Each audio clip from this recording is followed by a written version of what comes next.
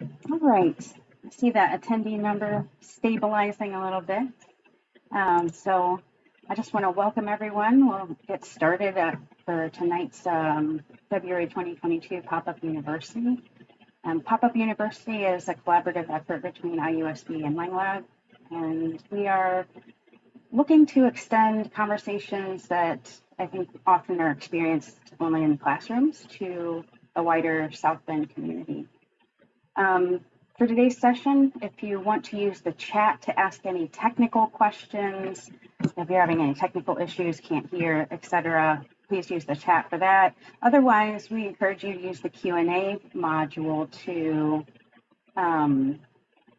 to ask questions throughout the presentation today. And at the end, we will have a dedicated 15 minutes or 20 minutes to go through those questions and have a conversation. All right, this month we are just incredibly lucky to have Dr. Darryl Heller here as our featured speaker. He's going to be speaking to us tonight about the ways in which we might look more critically at how race is embedded in our history and how that knowledge helps to make sense of many of the issues that I think we are struggling with today in our society. But before we start, we need to acknowledge our driving forces behind the event. Dr. Gail McGuire, who's on, leads the IU South Bend community engagement efforts, and IU South Bend Center for Excellence in Research and Scholarship is led by Dr. Josh Wells. If you've attended any of our previous Pop-Up University events, you'll note that Josh is not leading us as usual tonight, so you're stuck with me. I'm Stephanie Risk. I own and operate LangLab South Bend, which is entering its 11th year of bringing events like this to our community. And I am also an IUSB alumni. So I earned an undergraduate degree in sociology many, many years ago. So this is a partnership that we truly enjoy. I'd also like to thank our sponsors, including Indiana Humanities, as well as many different additional departments and offices across IU South Bend. As you can see from the list, we have been able to bring a wide range of research and conversation through this series into the community. And along with our sponsors, I think we would expect to continue to do this far into the future. So thanks again. All right, well, you didn't come here tonight to hear me, so I am going to hand off the rest of our hour to Dr. Darryl Heller. Dr. Heller has a lengthy history of raising up the communities around him and has a range of experience working in the fields of human services, community development, and political activism. He has studied at both Columbia University and the University of Chicago, and also co-founded the Amistad Institute, a nonprofit organization with the mission to design, develop, and implement educational programs for inner city communities. We've been incredibly lucky to have Dr. Heller working here in South Bend since 2015. He is a powerful organizer and an activist, and as the director of the Civil Rights Heritage Center, he has transformed it into a vibrant hub for activity in the areas of fighting for civil rights and social justice.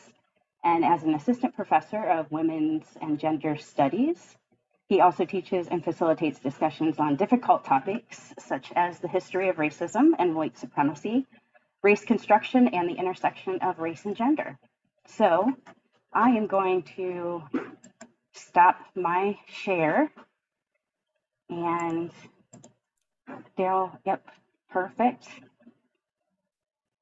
You should be on. Am I on? Yep, you're on. So you can go ahead and share your slides and get us rolling. Thank you very much. Thank you, Stephanie. And I particularly want to thank Dr. Gail McGuire and the Community Engagement Center for giving me the opportunity to speak with everyone tonight on this wintry, blustery, everybody glad we're at home night. What I wanted to share tonight is something I've been thinking about a lot and working on, and this kind of intersects probably with what many of you have heard me talk about at different times and in different venues.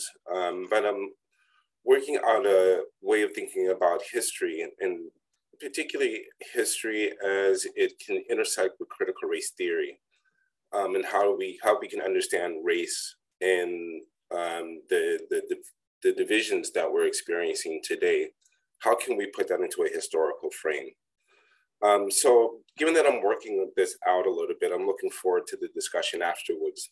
But I'm going to read most of what I have, because that way I can kind of keep track of what I'm trying to communicate. But before I start that, given the topic, I want to give an acknowledgement. I think it's important that we acknowledge that the first harms inflicted on the formation of this nation was on the various groupings of indigenous people who occupied this land long before Europeans even knew it existed. Thus, we must acknowledge that we are standing on stolen land.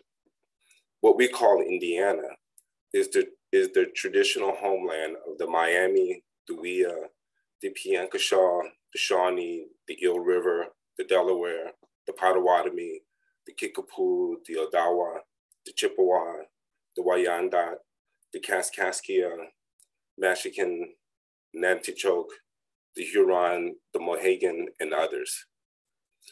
We mourn the many deaths that resulted from their forced removal, as well as honor their spirit that remains in the soil, the trees, the rocks and rivers, and importantly, within the people who are still here, because they are not all gone.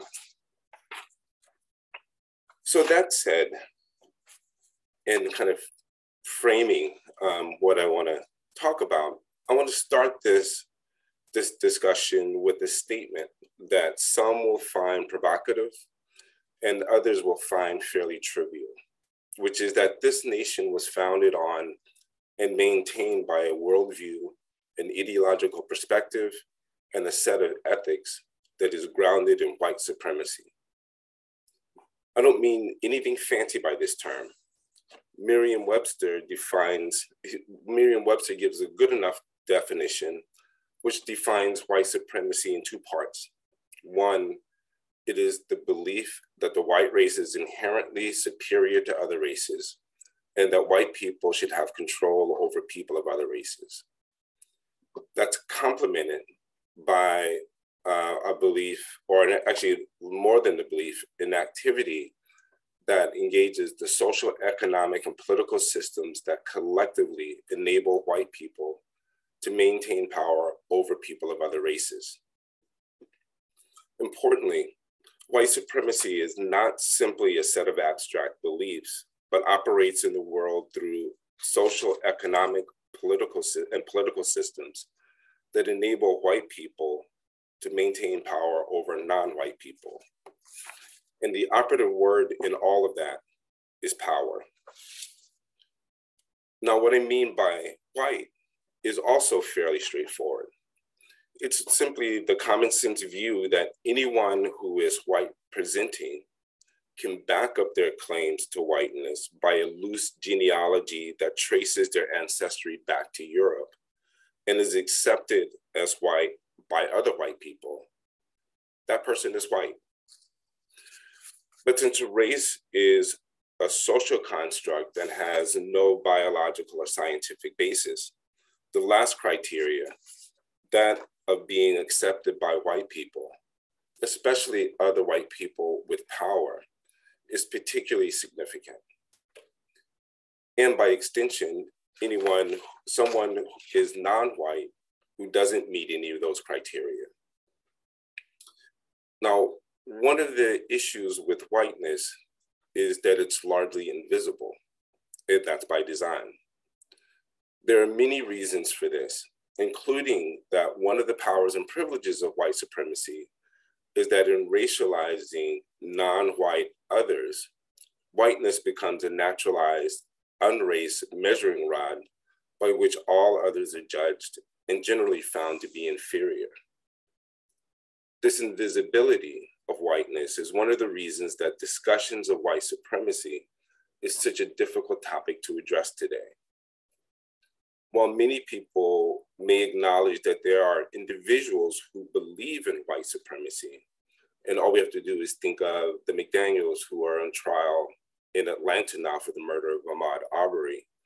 But these folks who believe that they'll attribute a belief in white supremacy, but these same folks will deny the second part of Merriam-Webster's definition, which is that whiteness will deny that whiteness exists in any kind of structural or systemic way. In other words, many people believe that white supremacy can exist within irrational individuals, or at the very worst, within aberrant groups, yet maintain that the fundamental systems and institutions that compose our society, particularly our political system of liberal democracy and our economic system of capitalism, is essentially fair and colorblind. And that's the view I want to challenge.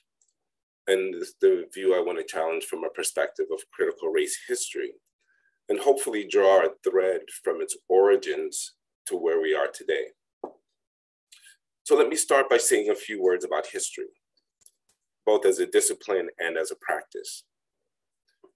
Haitian scholar and anthropologist Michel Rolfe-Trouillot wrote in his book, Silencing the Past, the Power and Production of History, that, and in the quotes, he wrote that in vernacular use, history means both the facts of the matter and a narrative of those facts, both what happened and that which is said to have happened. The first meaning places the emphasis on the socio-historical process, the second on our knowledge of that process, or on a story about that process. In other words, from this perspective, history is a dance between facts, that is, events, occurrences, or activities that happen within a specific time and context, and what is written or said to shape our understanding and acceptance of those facts. The facts, that is, what happened, while perhaps contested, occupy a rather fixed historical moment. Narratives, on the other hand, are more fluid and dynamic, changing depending on who is narrating, the historical moment in which the narration is delivered, and the socially embedded position of the narrator. Now, in order to be accurate, the historical narrative must adhere closely to the facts and detail as fully and honestly as possible the context as well as the content of what happened. W.E.B. Du Bois made an important observation that we're wise to heed. In his 1935 monograph, Black Reconstruction in America, Du Bois noted that, and this is a long quote, but I think it's important that we go through it all. Du Bois wrote that if history is going to be scientific, if the record of human action is going to be set down with that accuracy and faithfulness of detail, which will allow its use as a measuring rod and guidepost for the future of nations, there must be some standards of ethics in research and in interpretation. If, on the other hand, we're going to use history for our pleasure and amusement, for inflating our national ego and giving us a false but pleasurable sense of accomplishment, then we must give up the idea of history either as a science or as an art using the results of science, and frankly admit that we are using a version of historic fact in order to influence and educate the new generation along the way that we wish. It is propaganda like this that has led men in the past to insist that history is lies agreed upon, and to point out the danger in such misinformation. It is indeed extremely doubtful if any permanent benefit comes to the world through such action. Nations reel and stagger on their way. They make hideous mistakes. They commit frightful wrongs. They do great and beautiful things. And we shall not and we shall not best guide humanity by telling the truth, and shall we not best guide humanity by telling the truth about all of this, as far as the truth is ascertainable? Those are wise words. And what I'd like to do with the rest of my time is share some thoughts about how our narrative of American history that doesn't acknowledge the fundamentality of white supremacy has veered toward propaganda rather than history. To the extent that it is omitted that is white supremacy, the story that we tell ourselves, or more accurately, the stories that are told to us, is a narrative constructed more for inflating our national ego and giving us a false but pleasurable sense of accomplishment than setting down with accuracy and faithfulness of detail a history that allows us to learn from the past so that we can have a future that truly does live up to our ideals. So what is this traditional narrative that we're so fond of repeating? It runs something like this. In 1492, Columbus sailed the ocean blue and discovered America. Notwithstanding the fact that there were people already here who needed no discovering, Columbus brought the civilizing culture of Europe to the savage and heathen Indians, who in turn were awed by the pale explorers and recognized the superiority of these benevolent newcomers. As this new world was being carved up by European powers, England laid claim to what became known as British North America, the present-day United States. Colonists arrived to establish permanent settlements, most notably the Pilgrims, whose greatest gift to us is Thanksgiving. Growing dissatisfied with the tyranny of England, led the brave and scrappy colonists to declare their independence, and in the process, presenting to the world the bold and inspirational statement that all men are created equal with inalienable rights of life, liberty, and the pursuit of happiness. The Revolutionary War was thus a war for freedom and liberty, whose successful outcome culminated in the drafting of the Constitution, that great document that laid the foundation of a new nation. America, we are told, was not perfect and stumbled on the issue of slavery. Not much more needs to be said about that because after a bloody civil war, we were back on track. To the extent that we still fell short of the exalted ideals of our founding, Martin Luther King and the civil rights movement made the necessary correctives, and we now live truly in a colorblind society in which justice is blind, the rule of law is applied equally, and opportunities are available to all based on merit, as it should be. Now, obviously, that's much oversimplified, but in truth, the gist of that narrative is certainly what I was taught about American history, and actually how I thought about American history before graduate school. This grand narrative, as it is, such that it is exemplified in the 1872 painting, American Progress by John Gast, which is often described as a great representation of manifest destiny, the idea that the United States is destined, by God nonetheless, to expand its dominion and spread democracy and capitalism across the entire North American continent. And what we see here, and I just want to take a minute and just point out a couple of symbols that kind of embody this narrative. We see in the center what the figure known as Columbia, which represents America.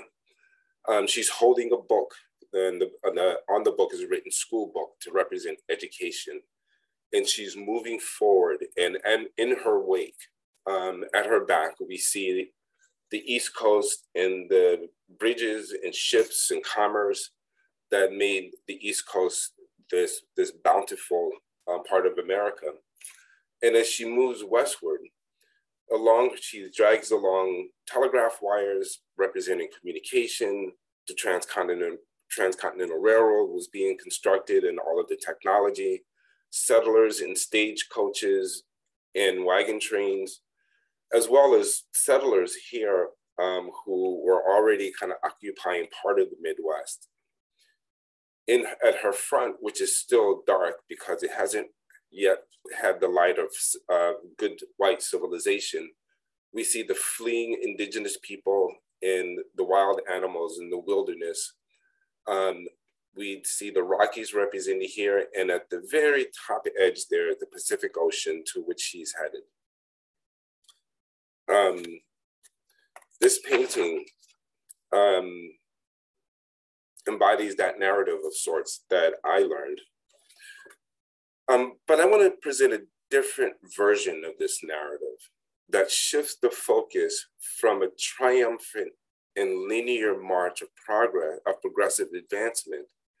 And I want to argue that the ground upon which the United States was founded was not liberty and justice, but was white supremacy and white privilege and power. Many people claim that slavery was the nation's original sin. However, my claim is that America's original sin was the ideology that made racialized slavery a fundamental part of the nation's founding, enrichment, and advancement. After all, white supremacy, which gave birth to slavery, also outlived that terrible institution and replaced it with other institutions that has ensured its continued survival. Furthermore, I will assert, but I won't argue here but I'll talk about it if anyone would like to. Without arguing, I will claim that progress is non-linear. It doesn't happen in a straight line, and it's also provisional. It's not guaranteed that once in place, it always remains in place. Just by example, the first 2 decades of the 21st century has witnessed the election of the first Black president, right alongside the regression in voting rights and the regression in women's reproductive choices, and much more, all of which are on the brink of being dismantled, in our very moment. So while there's many ways to approach the history of this country, I want to talk briefly about the founding of the nation and re-examine the context in which the institutions of government were laid. I want to challenge the boast that we live in the longest surviving democracy in history, and perhaps generate a way to a more useful narrative. This is a famous painting depicting many of the signers of the Declaration of Independence. The first thing that we notice, unsurprisingly, is that all of the people in this picture are elite white men. That is, men of property and means. What is less obvious in this image, though again, unsurprisingly, is that the vast majority of these men were slave owners. In fact, of the 56 signers of the Declaration of Independence, 41 owned Black bodies as property. Of the 55 delegates to the Constitutional Congress in 1787, almost half were slave owners. The Constitutional Convention, which lasted 5 months, was filled with debates, with arguments, with blustering and compromises. The final product, though, was our revered Constitution, which began with the preamble: "We, the people of the United States, in order to form a more perfect union, establish justice, ensure domestic tranquility, provide for the common defense, promote the general welfare, and secure the blessings of liberty for ourselves and our posterity, do ordain and establish this Constitution for the United States of America." Notice the universalist language highlighted by the opening phrase, "We the people." But that should make everyone pause. Who exactly are they referring to by this we. And when they wrote that the purpose behind forming a more perfect union was to secure the blessings of liberty to ourselves and our posterity, upon whom were those blessings to be bestowed? These are not trite questions, but are at the very heart of engaging in a critical race history. Historian David Waldstreicher noted that of the Constitution's 84 clauses, 6 are directly concerned with slaves and their owners, and in the additional 5 other clauses had implications for slavery. These components of the Constitution included the infamous 3/5 clause, which allowed for 3/5 of the number of slaves in any state to count towards representation in Congress. Other references to slavery were the fugitive from labor clause, the militia clause, and the 20-year extension of the Atlantic slave trade. Although the Constitution never mentions the word slave, it legitimized the labor regime and created a non-white class of people fully outside of its protections, privileges, and rights. In other words, we the people, despite the narrative that we are told, did not include all people. It only included white people, which philosopher Charles Mills described as a white racial contract. And importantly to note, that the signing of the document did not even intend to include all white people to the same degree with the same degree of freedom and rights. For example, propertyless white men were not allowed to vote, and white women were excluded from the public sphere, denied political personhood altogether, and were dependent on white male paternalism. Notably, Virginia, in the signing of the Constitution and its writing, Virginia, as the most populous and wealthy state in this early national period, produced some of the key individuals who were at the forefront of the nation's founding. It was home to George Washington, who as a kid, I was told, chopped down a cherry tree, crossed the Delaware, and became the father of our country.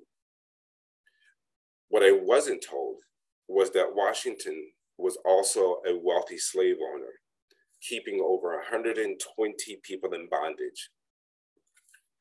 In fact, the compromises made to accommodate slavery in the Constitution made it possible for 4 of the first 6 presidents to be Virginia slave owners.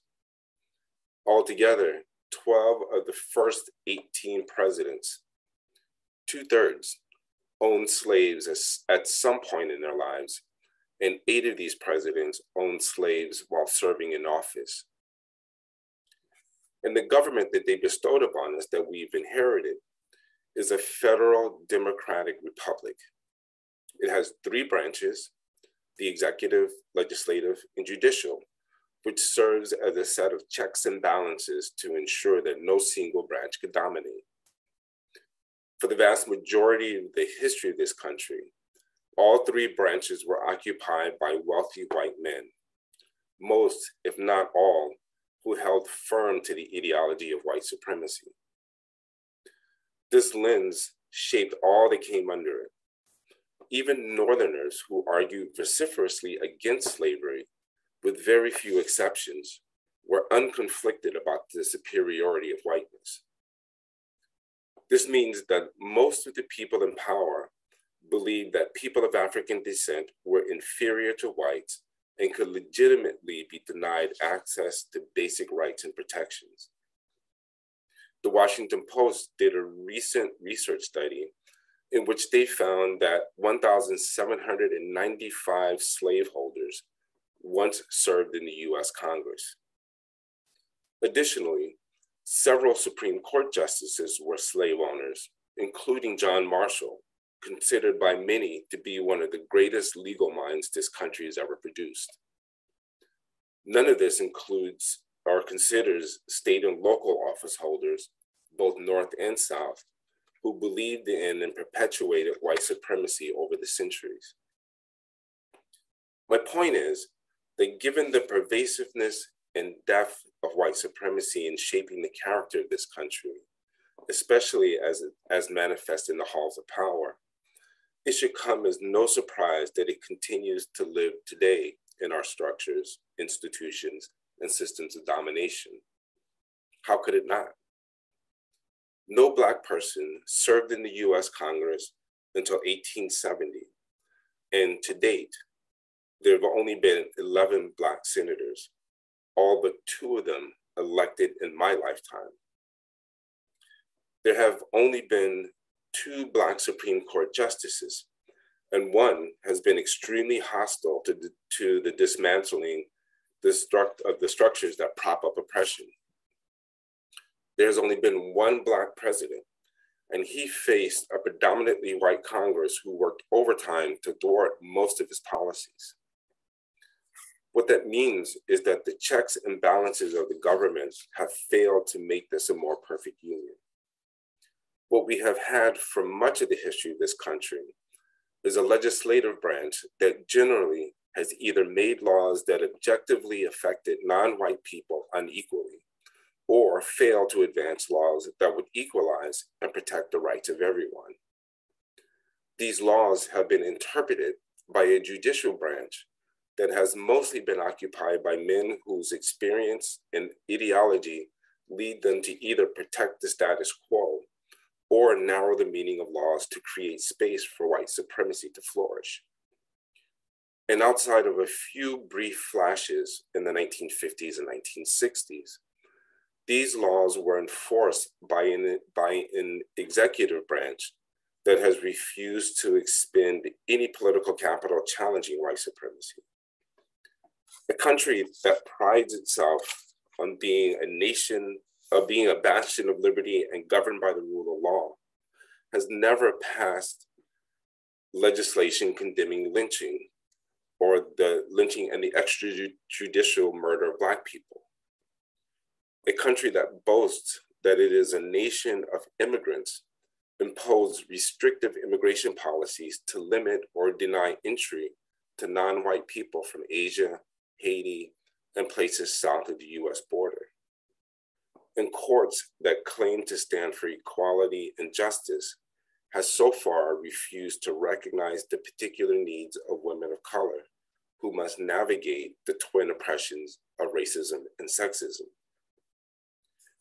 This is all to say that if we're going to fully embrace who we are as a nation and society, we have to engage in a study of critical race history and own the steel rod of white supremacy that runs through the nation's backbone.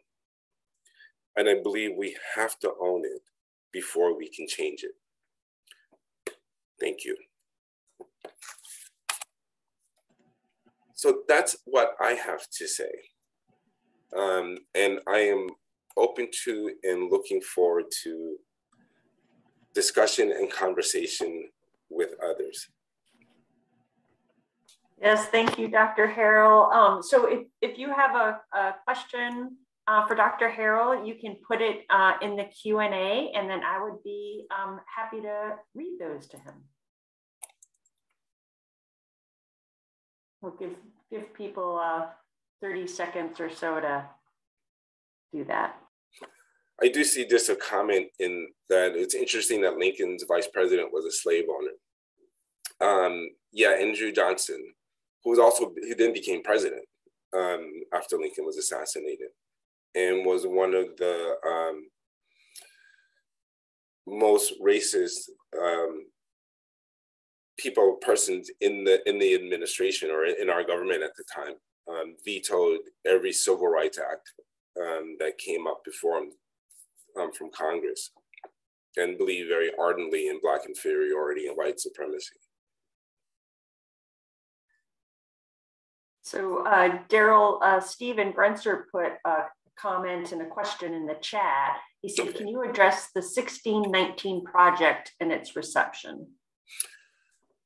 Sure. I think of the 1619 project as a great example of critical race history. And I think the reception of it there's been it's been received, I think, of two minds. One is, some folks have embraced it as like, finally, somebody is kind of writing a history. And, Nicole Hannah-Jones, she's not a professional historian, she's a journalist, but she really used the tools of history and talked to a lot of historians to really excavate the story that she tells in the 1619 Project. The other side, the other perspectives with the 1619 Project, I think, are those who are outraged by it because it destabilizes that narrative that I told, that I learned as a kid. It really kind of challenges that, and kind of exposes, I would say, the warts that are part of American history. And so that reception, on the critical or outrage side of it, I think, are mainly from those who want to hold on to that warm, fuzzy narrative, kind of as Du Bois said, that kind of sense of self-righteousness and accomplishment, but really has not much to do with the full narrative of American history. It's much more about what can make us feel good, and anything that kind of intersects that becomes something to attack, which is similar. We see it similarly with the attacks on critical race theory and the efforts around the country in different school districts to control the kind of curriculum or information that can be taught in schools about history or social studies. So I think it's incumbent on us who really actually do care about this country and care about history to really continue to push back. And we can unfold the narrative I talk about with critical race theory, really focusing on people of African descent. It can be a powerful critical race history, and a critical indigenous racial history can also be told. I mean, that history is also one that has been severely suppressed because, again, it destabilizes that triumphant March of Progress narrative. A few people have commented in the Q&A about what's happening in Indiana right now regarding what teachers can and cannot teach about race. Can you say a little bit about that? Your thoughts about that?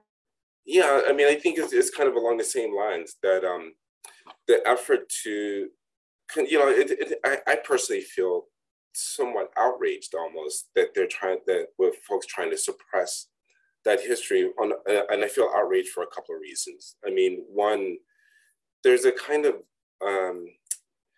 at best, I mean, if I'm gracious, a kind of blind spot that those critics of teaching the history of race, especially those that claim that they don't want to make little white kids feel uncomfortable or, go home, and ask uncomfortable questions of their parents. That same level of sensitivity wasn't ever expressed when the omission of the history of people of color who never found people who looked like them and were made to feel like they had made no accomplishments in this country. And I think my other level of outrage is that I think it harms all kids to not know this history. I think it doesn't prepare white kids to be equipped to deal with diversity and the growing diversity, both in our state, in our country, and as the world continues to become more global. I mean, if we don't teach diversity, if we don't introduce young people particularly to other perspectives, other viewpoints, and teach all of us to be critical thinkers, then I don't think that we're doing our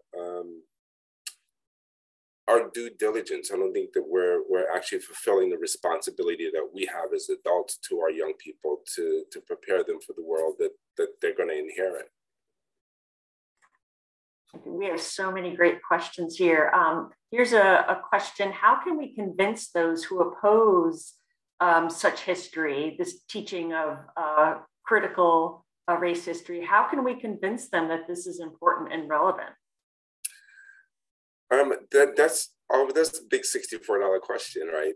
And what I've come to is we can't. And I don't mean that cynically at all. But I think that if people have to be open. And what I've learned, over many years of having these difficult conversations, that if someone's not opening to hearing something different or hearing another perspective, you can't convince them.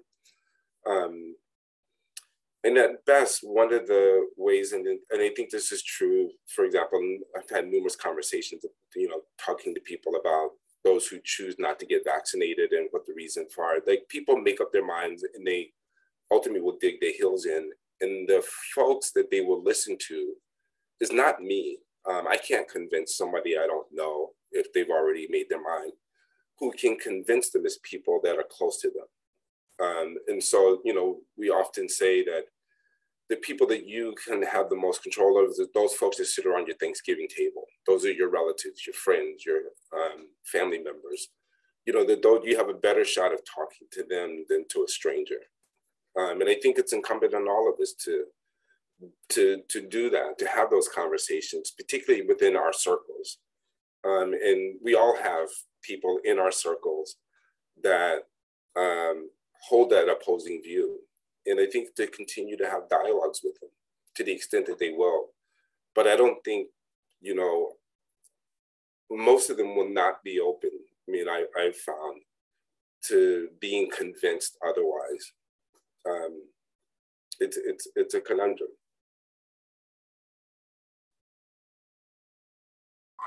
We have another question about, do you think we should also have a field of study called critical race economics? Sure. I don't know who asked that, but I'd certainly be willing to talk about that, because I think if we look at, critical race theory critical race theory, really looks at the law and how the law as a structure and institution, how racism is embedded in it. And I think we could do the same with our economic structure. I think capitalism, if I'm reading your question, how that's been used. And I think that I would actually call it more of a critical class economics, because I think that the way the structure of our economic system has worked has been to oppress all poor people. And when you couple that with race, what it has done is keep poor black people and poor white people from organizing together. And I think that looking at that history is important. And something that I've been thinking about is that to have the conversations with white folks, and particularly working class white folks, is not so much, in my opinion, to talk to them about race or the history of race. I'm also a labor historian. I've done a lot of my work and research around late 19th century labor history. And it's pretty atrocious, the oppression to just workers, to just ordinary folks who are trying to make a living, and how the state apparatus through corporate support has continued over and over and over again to suppress the aspirations. It's not a mystery, and that's part of unwrapping that history is understanding why we don't have stronger labor unions in this country. Why do we have so many right to work states? That's really not in the interest of workers. But that's been something that has been kind of programmed over decades and centuries. So yes, a critical economic history, I'm down with that. And we have another question. What implications does this shift in historical perspective have as we consider white responsibility for addressing persistent white supremacy now? What might this look like in our community? I think in our community, our local community, because I do believe that change actually happens locally in its most significant ways. One of the most important things I think people should be doing is continuing to educate themselves and having conversations with one another. We have to be politically active. We have to speak up and not be silent. I think, we're fortunate. There's a lot of work that needs to be done here in South Bend. but you know, we're it's a relatively, I think, progressive place, generally speaking. And by that, I simply mean that you can openly have these conversations here. And I think we need to continue to do that. And, you know, and I think that I'm often not quite sure what to tell white people what to do. I think white people need to be having that conversation with each other, you know, to a large extent. But I believe firmly that any significant change that's going to happen in this country is going to happen through multiracial organizing. Black people didn't create racism; we can't get rid of it. Most white people just living today didn't own slaves, didn't participate in those systems and structures, but they benefit from it, and what then carries a certain responsibility in changing it. But we got to find a way to do that together.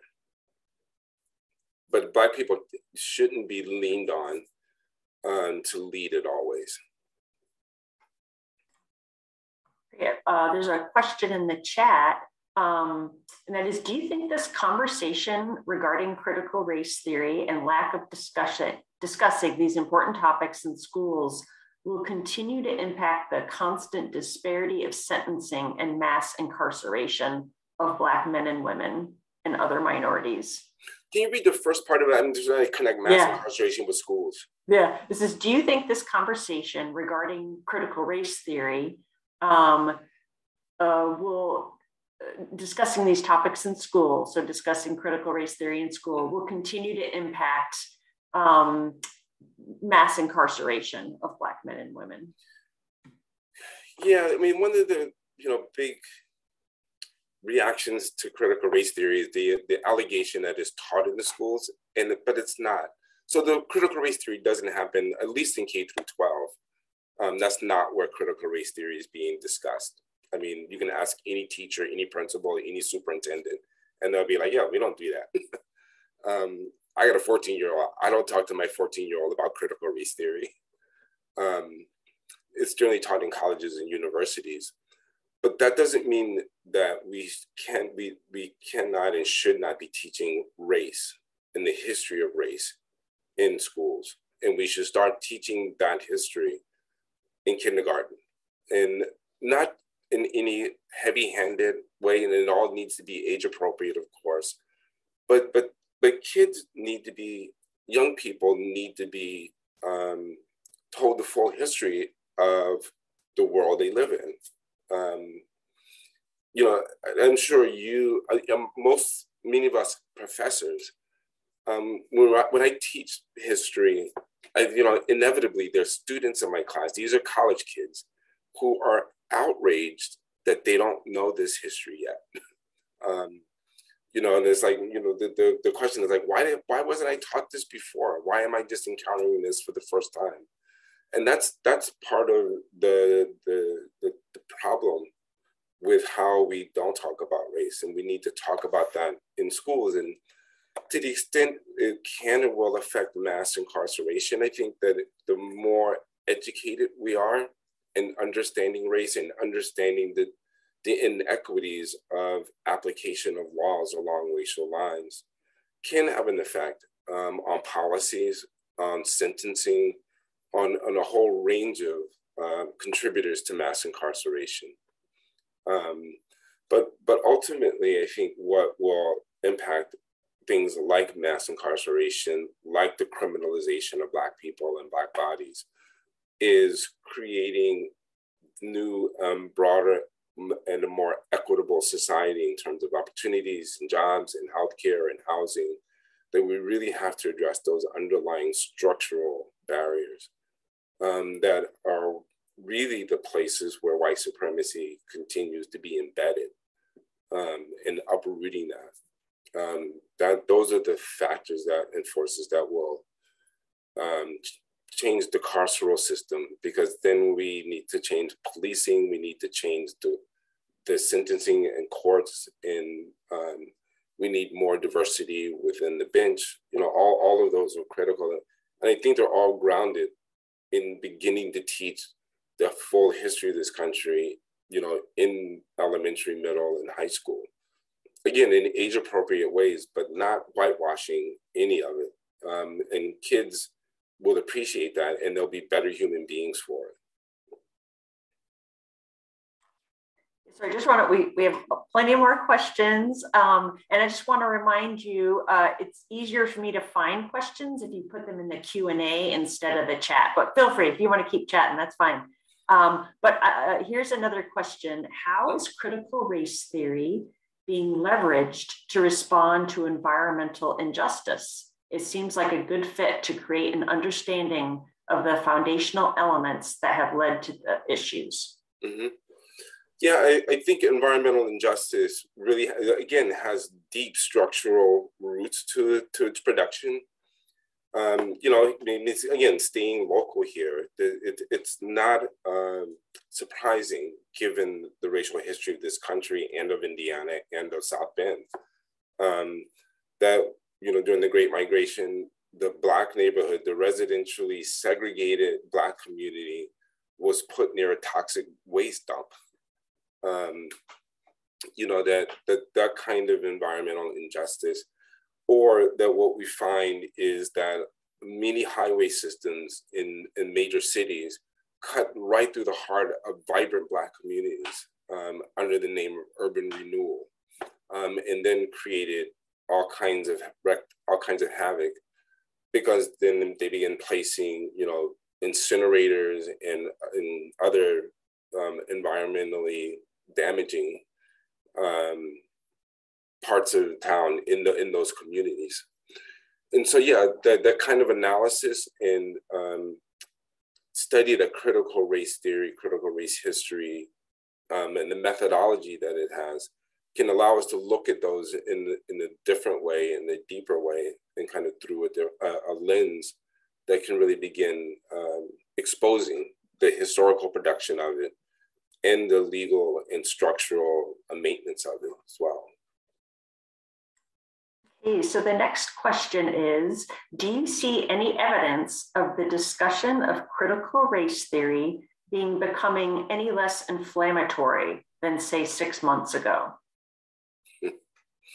Well, we'll see how the next election cycle goes. I think that what we're going to find, to some extent, given the direction that things are going, that those on the right are going to continue to try to use critical race theory and things like that as a boogeyman to drum up their base.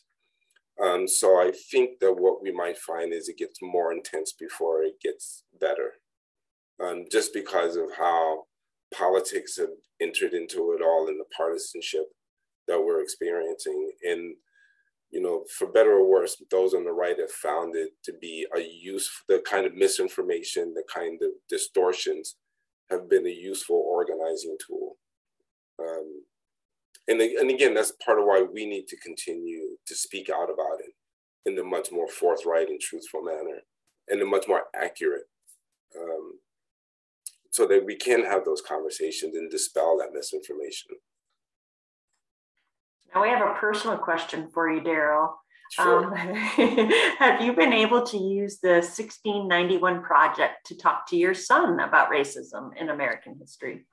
Yeah, oh, it's a good question. Yes, I have. You know, my 14-year-old, who's coming this weekend, we have lots of little chats. I mean, I don't impose stuff on him. I mean, I talk to him to the extent that he's open to it, but he's biracial. And so, you know, he's really sensitive around issues of race. His mom is from Spain. And so, you know, we do talk about, we talked about, for example, we both read together Ibram Kendi's Stamped from the Beginning, the book for children, for young adults. So we do the kind of collective reading and discussions. But more, as we do as much watching soccer on TV as we do talking about that, though.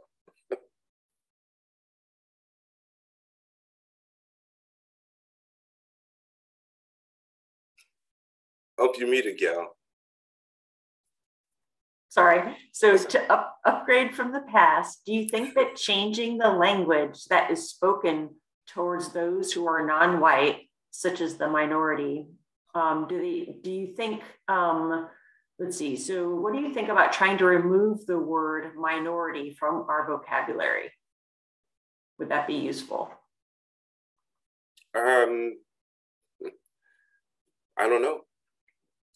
I mean, one of the things I do, I personally don't have a problem with the word minority. I mean, minority, majority. I mean, and particularly, after 2040 or 2050, when white folk are going to be the minority, we'll see how that word gets used then, if it becomes, as something to use.